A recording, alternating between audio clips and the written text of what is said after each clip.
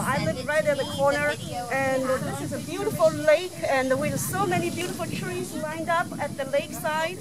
But the mud is going to remove our big trees, these 3 big trees. That is not in the way to construct a trail. And this is the way how they're going to do the trail. If it's only 5 foot or wide, 6 foot wide, they're still not in the way because you can see the tree is far away from the trail. And these are the big trees that has been here for over 100 years.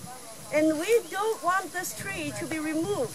It is the history of this area, and it's the symbol of this community. So let's come look at this tree, and this tree has lots of birds. Always come here to hibernate. And we do not want to remove the trees for the birds' house. This is the most important area, symbolic for this area's history for the Waterside District. And if people want to remove these trees, they should think about it. We don't have a history anymore. Then you remove the history from our community. And then hurting our property value. We bought this house here because we like the scene here. We like this area. The lake, the trees, they bring us such a beautiful scene and a beautiful, beautiful environment.